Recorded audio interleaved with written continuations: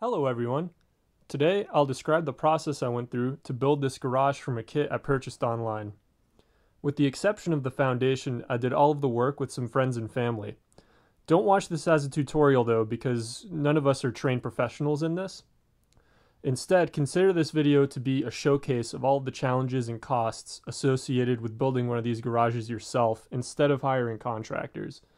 Spoiler alert, it's really hard, but at the end of the day, you're probably going to save a lot of money going down this route. In the description, you'll find a list of chapters and sections. And with that, let's start the video. First off, if you plan on building one of these yourself, you should be comfortable with working high up off the ground, and you should be prepared to rent some scaffolding and a tall ladder if you don't have one lying around already. It also goes without saying that you'll need an assortment of power tools. You will also need some friends to come and help you. Speaking of which, I want to thank Chase for all of his help with the roof, framing, and for letting me use his tools. I also want to thank my wife Amber for doing all of the painting, Tom and Brandon for helping me with the roof sheathing, and my nephew Edu for helping with the gable walls. The garage kit I chose is the Best Barns West Virginia with the 16 by 20 footprint size. This garage is available as a kit on shedsdirect.com. The price while I was recording this segment was around $10,000, but back when we purchased it about a year ago, it was closer to $9,200. I'll include a link in the description as well as a link to the building instructions document that's published by this manufacturer. Home Depot also sells these kits, although they charge a higher price. And it's also worth mentioning that there are bigger sizes available. The 16 by 20 is the smallest. I think you can go as big as 16 by 32. The next big purchase was the concrete foundation, which ended up costing $7,800, including the labor to pour it. Note that with this garage kit, the foundation is not included, and using a concrete foundation is optional. You can save a lot of money by using a wooden foundation instead, but you'll miss out on a lot of the durability and functionality which comes with using a concrete foundation for this type of building. The roofing materials are also not included in the kit, so you have some freedom to choose what you want. In total, the roofing materials cost around $2,000 for me. I used metal roofing panels and trim pieces from Union Corrugated. These can be supplied by Lowe's, I think maybe Home Depot under a different brand name. But keep in mind that you can also use asphalt shingles or panels to save some money here. And also note that very often the trim pieces are not in stock, or they're in stock in the wrong color. So you might have to get a little bit creative with buying pieces from alternative manufacturers. Or if you're feeling a little bit adventurous, you could also repaint some pieces which are the wrong color. I actually ended up doing this with some of the rake trim on this build, and you can't even tell that it's a different color. But I'll get to that in a later part of the video. Finally, you want to add about $2,000 for odds and ends. For me, this includes the cost of doors, paint, windows, garage door, those sort of things.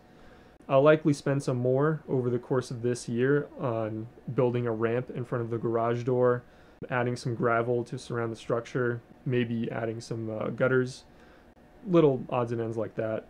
It's also worth mentioning that some of the doors and windows I purchased were used off Facebook Marketplace, so I saved a lot of money by doing it that way. So the total ended up being about $21,000.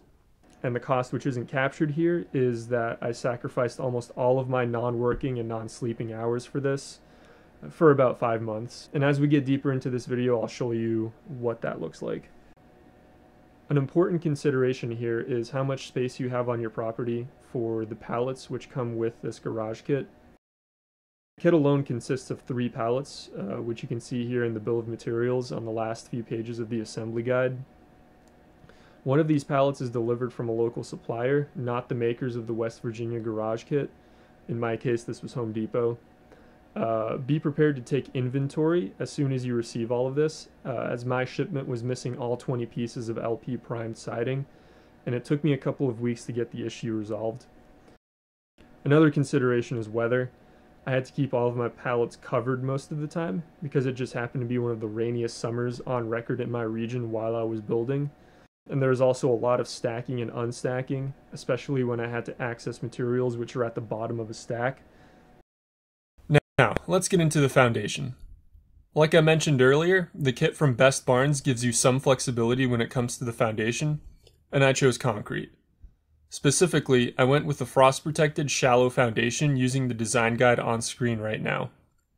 Now, you don't have to go through all of this design effort I'm about to show you, because you can probably just ask a contractor to make a slab foundation for a garage, and they'll know what you mean and give you what you need. But I wanted to know exactly what I was going to get, and I wanted to know the theory behind how it was going to be made. So I used this design guide and went through the steps that I'm about to show you. If you want to create a foundation design of your own, simply find the type of foundation you want in this guide and fill out the numbers using the guide and the reference material for climate and frost depth, and you'll get your basic design parameters. I went with the design for unheated spaces, but there are several design variations in this guide which you can use for different types of buildings or situations. From there, I plugged in all of the numbers and modeled the foundation in SolidWorks. Here, you can easily see the shape of the concrete and the layers of materials used. The base layer is a 6-inch sheet of compacted gravel, followed by a layer of R10 foam insulation. This layer extends into an underground skirt surrounding the foundation. Next is another layer of compacted gravel, and then the concrete is formed and poured on top. Note that I did not include rebar or mesh in this model, and I left their specifications up to the contractor. But these are critical components which should definitely not be left out.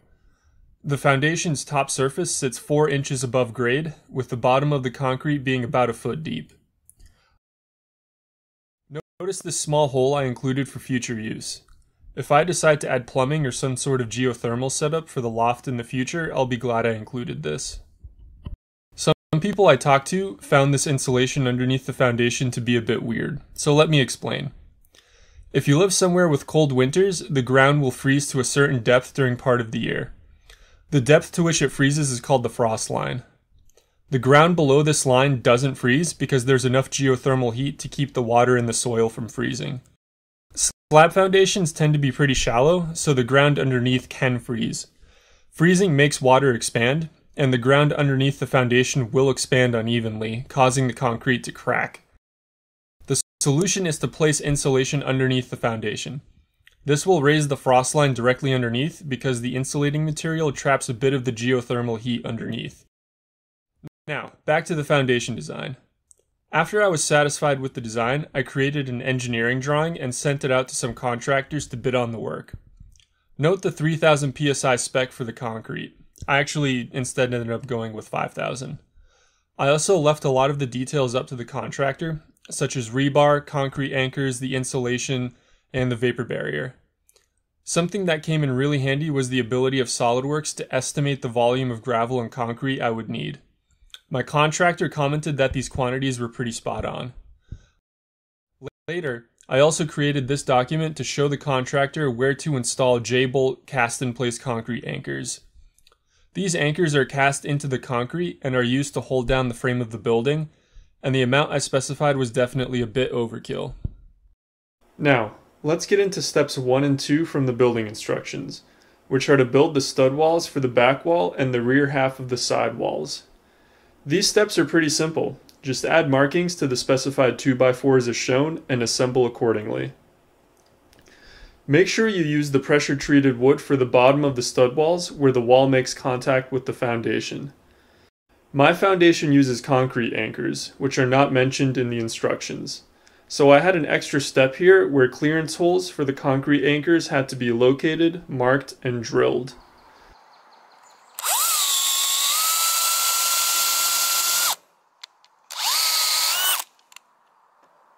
Then, the studs could finally be screwed together.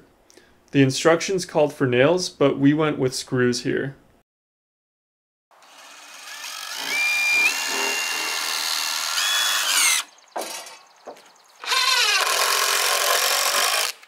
I've heard mixed opinions on whether or not this was the right choice, so I guess we're just going to have to wait and see what happens. Unfortunately, a lot of the studs were warped on arrival. I got to work fairly quickly to make sure they didn't have enough time to warp, but that didn't seem to be enough. To be honest, the studs supplied by Home Depot were of very poor quality. Here's how we were able to somewhat alleviate this warping. I had a friend use a clamp to twist the stud into shape. Then I locked the stud in place with 2 screws. This does leave some residual stress in the wood, but again, we're just going to have to wait and see what happens.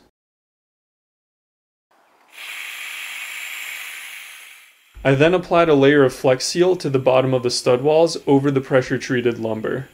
My thought is that this should seal out any moisture and present a tougher obstacle for termites or carpenter ants. Again, time will tell whether or not this was a good idea. Steps 3 and 5 are for assembling the front wall. I'm skipping over step 4 because it's mainly a repeat of other steps. The instructions here don't always give you exact dimensions because it's expected that you source your own garage door and window for the front. So, to make this easier for myself, I modeled the front wall in SolidWorks and used the cutout dimensions specified for the garage door and the window I picked out. This let me build a list of lumber cuts I needed to make, which let me easily pre-cut all of the parts and then assemble. For step 3 specifically, you have to assemble the garage door header, which is basically a stack of lumber and OSB, or plywood, glued and nailed together. This kit comes with a lot of glue, and trust me, we had to use all of it. The nails for this part and many other parts of this assembly have a specified nail pattern. We were careful to follow these patterns because they are likely specified for load-bearing reasons. We also made sure that the stack was tightly held together until the glue set. Then I screwed all the pieces together and voila, I had a complete front stud wall. One of the side walls was similarly built because it had to accommodate the French door on the side. Here I had to source my own lumber for the doorway header because the garage kit does not anticipate such a wide door on this side. And you need the thick lumber and extra studs to support the load from the joists and the roof arches. Finally, at step 6, we can see the building start to take shape. Here, we attach the stud walls to the foundation. Note that the instructions show angled supports to keep the walls straight and plumb. My first big regret in building this garage is not doing this, as one of my stud walls is leaning a couple of degrees because I did not properly support it during this step. But other than that, this was fairly easy and satisfying because everything lined up very nicely.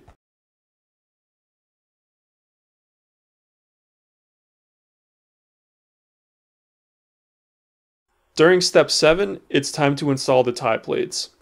Pay special attention to which ends of these 2x4s are supposed to be flush with the walls. You may need to trim some length off of these tie plates, as I had a couple which were just a hair too long. Installing the LP siding in steps 8A and 8B is pretty self-explanatory. I happened to be in a rush while doing this and didn't record the process, but honestly there's nothing complicated about it. Just measure twice, cut once, and make sure everything is nice and plumb. We painted our siding right away to make sure it wouldn't be ruined by the rain. We also sealed whatever gap we had between the foundation and the siding with generous amounts of outdoor rated caulking. Now, let's proceed to the stair kit instructions. This document is separate from the main building guide for the garage and is fairly short and to the point, focusing only on the stairs and the floor of the loft. I'm going to go through this part pretty quickly. For step 1, find the stringers with 6 steps. Count them out to be sure there's actually 6 here because there's also a set with less steps included. Also pay close attention to how these 2x6 inch boards are oriented relative to the stringers, and make sure that the bottom one is pressure treated. The bottom of the stringer looks like this and is slightly less tall than the rest of the steps. Mine was about 6.5 inches tall. Use the 32.5 inch long boards here. There are boards with similar lengths in the kit, so be careful not to mix them up.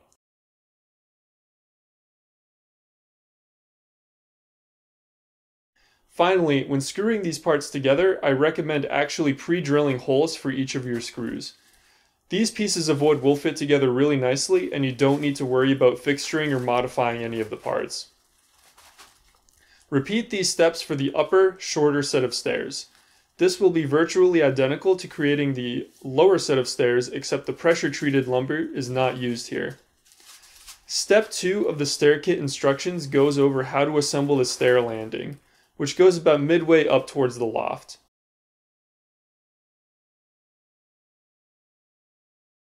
Again, these pieces fit together really nicely because high quality lumber is used. Make sure to use the 2x12 by 48 inch non-pressure treated board here because there are similar looking boards in the kit which are easy to mix up. We went the extra mile here and painted the stairs and stair landing before assembling it all in steps 3 and 4. Painting this lumber after the stairs were complete would have been much harder, so we decided to do this while everything was apart. Now, I'm going to gloss over steps 3 and 4 because unfortunately I didn't record footage of these steps.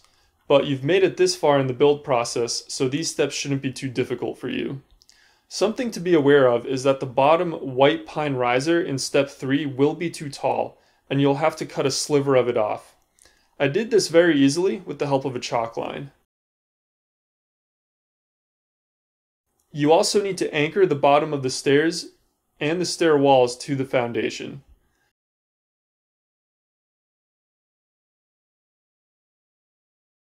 I used 3/16 inch concrete anchors from Tapcon, which required a 5/32 inch masonry bit for my drill.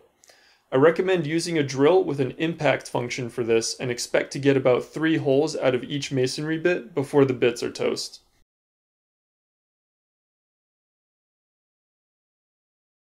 Here's what the stairs look like when complete. The pine risers and treads had this gorgeous wood grain, so we decided to stain them to preserve that look.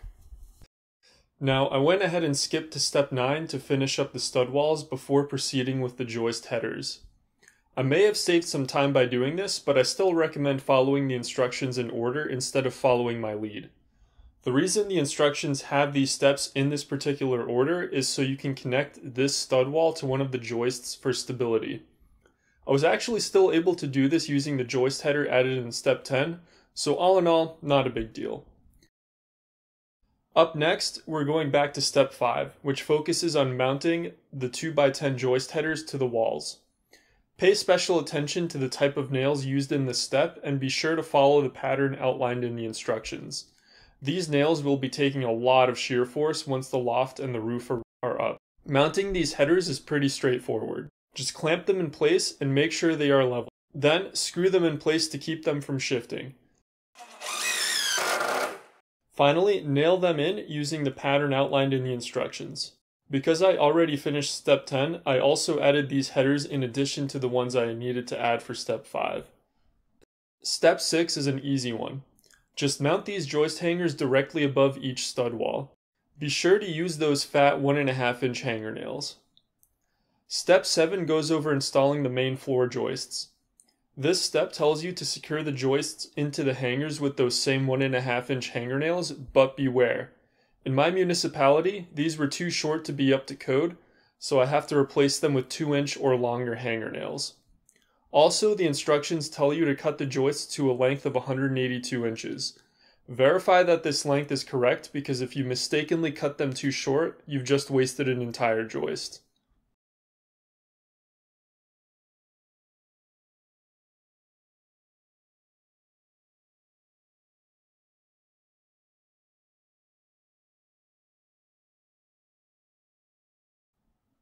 It was during this step that we noticed that the walls were bowed out slightly, and we confirmed this with a level and a plumb bob.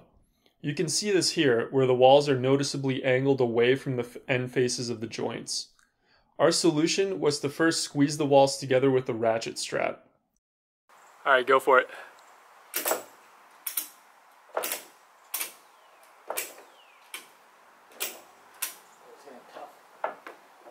Ooh, you got it. Is it touching? Yeah, I mean, go a little bit more, but yeah.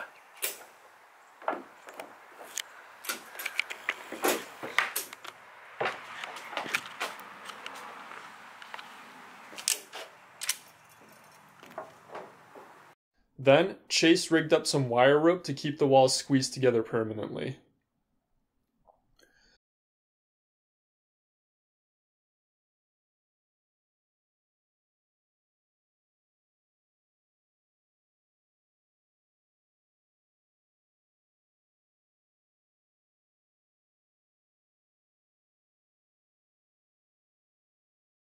Step 8 is next, which involves installing the 3/4 inch loft flooring atop the joists. Because I skipped ahead on a few earlier steps, I was able to install all of these at once. I had a few pieces of flooring not line up properly with the joists, and in these scenarios I had to screw extra 2x4s to the joists to support the flooring from underneath. The rest of the steps in the stair kit instructions are all things I already finished because I skipped ahead. Before proceeding, I decided to take some time to apply a layer of Flex Seal to the bottom of the LP siding, just to be extra sure it was sealed to the foundation. And now we're done with the stair kit instructions, and we can go back to the general garage kit instructions. We're moving to step 13A, which is to put together the rear gable for the back wall. I kept rearranging these beams until I got close to these 188.5 and two 97.5 inch lengths, but I couldn't hit the 188.5 inch length exactly. I did consider this close enough, and I screwed some scrap pieces of wood around the outside gable into the floor like so. These are here to let me copy this gable pattern for the next steps.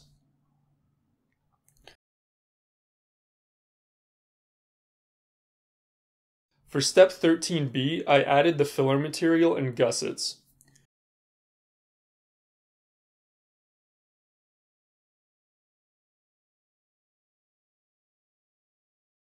Make sure the gussets are used correctly, as the gussets on the side are not shaped the same way as the gussets at the top. Also, keep in mind that the gussets used here are a lot smaller than the ones used later on for the rest of the roof gables. I nailed these gussets and fillers in place and finished the rest of the gable wall. All of these parts, from the fillers and gussets to the studs with the angled cuts, are all pre-cut and included in one of the pallets supplied with the kit. Step 14 finishes off the rear gable wall by adding the LP siding. The two pieces of siding in the middle have to be cut to shape, but the two on the outside should arrive pre-cut. My kit did not come with enough of these pre-cut pieces, and I had to make 2 out of the 4 of these myself. Using a chalk line makes cutting these pieces much easier. Keep in mind that a 3/4 inch overhang is needed here and that the corners here are not fully covered. Step 15 was a bit of a departure from what I was working on, but it is necessary. That 3/4 inch overhang on the siding on the gable wall will overlap the trim pieces, so the trim needs to be installed first. Don't forget to include the siding filler here. The kit comes with some skinny strips of siding material, and they're supposed to go here. My wife went ahead and painted these pieces before I installed the siding. Then I screwed them on and cut the additional length off of the side pieces. Step 16 had 2 parts. Add bracing to the back wall of the garage and erect the rear gable wall. The vertical bracing has to be installed on 2x4 blocks to give the siding on the gable wall enough clearance to cover the trim pieces.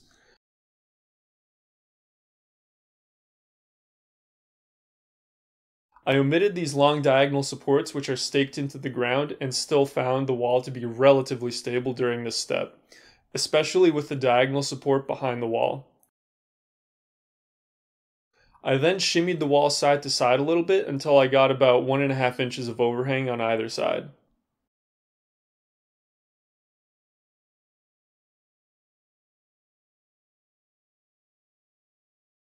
For step 17, I built the front gable wall. So basically, just repeat steps 14, 15, and 16. I saved the window framing and cut out for later. Step 18 goes over the installation of the truss plates. This is another critical step. Pay special attention to this detail view, to the nail pattern need to add, and to the locations of where the X marks need to be drawn. The truss plates will be taking the load from the roof trusses, so getting this step right is important. Here's what the truss plates look like after they've been installed.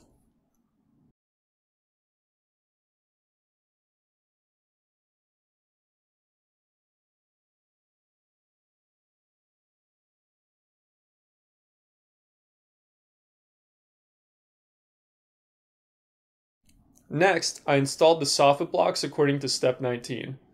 For this step, I needed 1x3 stripping, but I had to buy some of my own because some of the 1x3s which were included on the pallet from the local supplier were completely unusable.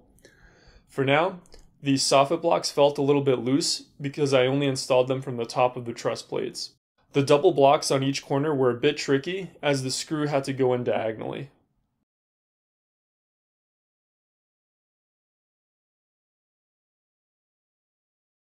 Step 20 is where things started to get a bit more interesting. Remember those 2x4s I screwed into the floor during step 13?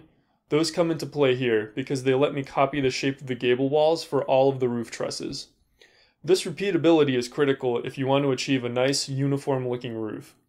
The first part of this step mentions finding the blue mark on top of the 2x6 boards. The faces with the blue marks are the ones which meet at the tip or the ridge of the roof truss. The knee gussets are asymmetrical, so I made sure to double check which side was the short side before installing. The short side is meant to be facing towards the ridge. The ridge gusset is easy to identify because it's symmetrical and visibly longer. I glued and nailed the gussets on top to lock in the shape of the truss, and then I slid the remaining gussets underneath with glue. Once the glue was dry, I went ahead and installed the trusses according to step 21. First, I put the 2x6 hangers in place on the truss plates, but only with a single nail so they could still pivot. Then I slid the truss in place and nailed the hangers down. This 2x4 board is critical, and I had this support running continuously down the length of the garage to add some extra support for the front and the rear gable walls and trusses. Here's what the build looked like after this step was complete.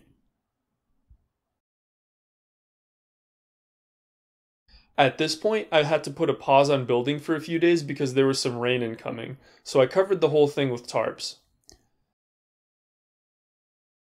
I skipped step 22 and went straight into building the soffits for the front and rear gable walls as shown in step 23. At this stage in the build, all I wanted was to just have a complete roof to keep the rain out, because then I could finally take a nice real break. This step was easy. I just screwed the pre-cut 2x4s in place and added the pre-cut soffit panels. My kit actually did not have enough of these pre-cut panels for both the front and rear soffits, but I had enough scrap pieces of LP siding left over to cut my own soffit panels and make up the difference. I ended up with some gaps, which I filled with outdoor rated caulking just to keep the wasps and other insects from being able to crawl inside.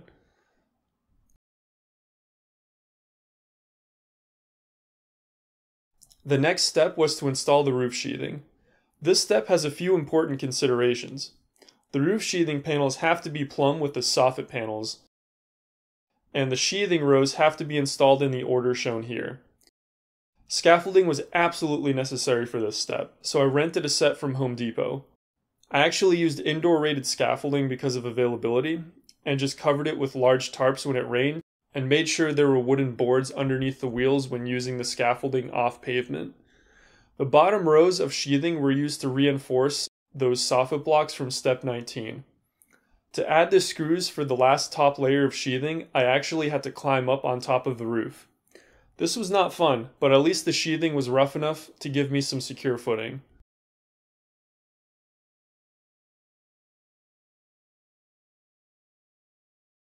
Unfortunately, one of these boards ended up not being plumb with the soffit, so I had to do some trimming. Again, chalkline was a lifesaver here.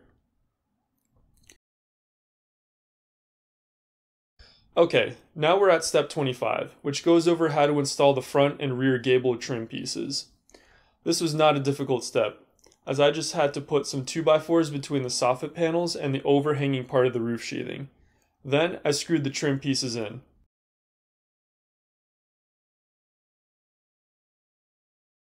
My wife again was kind enough to paint the trim pieces before installation.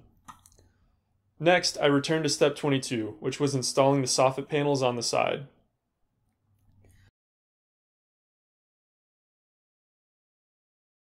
Now, we departed from the building instructions and began focusing on the roofing. The first step was to install the underlayment. The type of underlayment you choose will likely depend on the type of roof you add to your garage.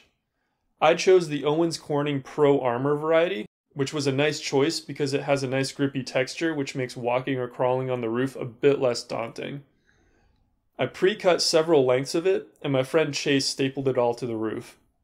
Just as an aside, there are plenty of excellent tutorials out there on YouTube for how to install roofing. So definitely don't use my video as an instructional guide. I don't know what I'm doing.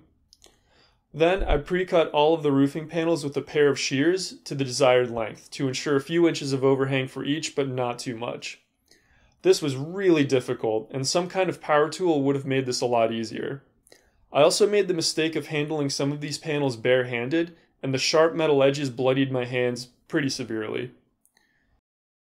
I screwed the panels to the roof, careful to keep them nice and plumb. The grippy texture of the underlayment helped here as well, since it made the panels less likely to slide. Here, I'm installing some foam weather stripping to seal out moisture from this corner. I installed this flashing on top of that. This was probably not the right item for the job, since metal roofs typically have special eave flashing. But hey, it's been a few months and I've had plenty of snow, rain, and wind since this, and this has kept all of it out. I then added the same foam weather stripping on top of the flashing and placed the next row of roofing panels on top of that. Remember how I mentioned that I couldn't find the rake trim with the right color, so I just bought some from a different color and painted over it? Here's what that looked like. I used a can of primer and red enamel and it came out pretty nice. Maybe I'll post a follow-up video in a few years showing how well this paint job held up.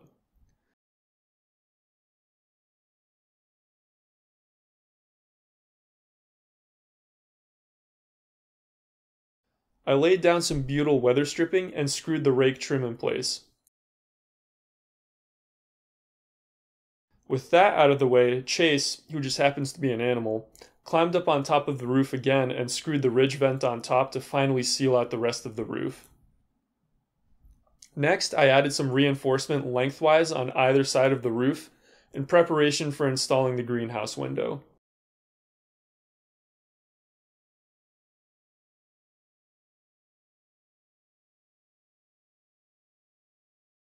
I found this thing on Facebook Marketplace for 150 bucks and it weighs a ton. Because of its design, it has to be installed from the outside, which meant that we had to improvise and make a pulley system to hoist it up. Unfortunately, I didn't record much of this as this project was really starting to sap my energy at this point.